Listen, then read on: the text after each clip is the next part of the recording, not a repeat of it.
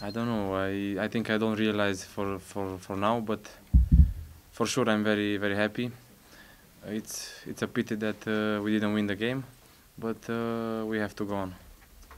What does it mean to you to score your first goal in English football? Of course, it's a big goal for me. I hope it's the beginning, and I wish only to be healthy to score more goals. Yeah. How frustrating has the last few weeks been for you since the injury? Yeah, it was 4 or 5 weeks very hard for me. I think it's hard when you are not on the pitch and you cannot help your teammates. But eventually, I'm here and I try to do my best.